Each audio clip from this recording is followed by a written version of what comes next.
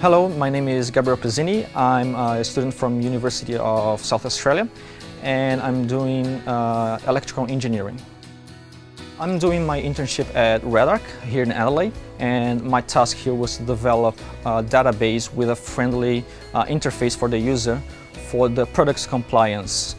What I enjoyed most about my internship, beside the fact that I could learn new skills, I could improve my English, improve my vocabulary, but I think the contacts I made here, the network I was able to do, the friends I've made during these 20 days, working here felt more like a family, and you see that the company really cares about the employees.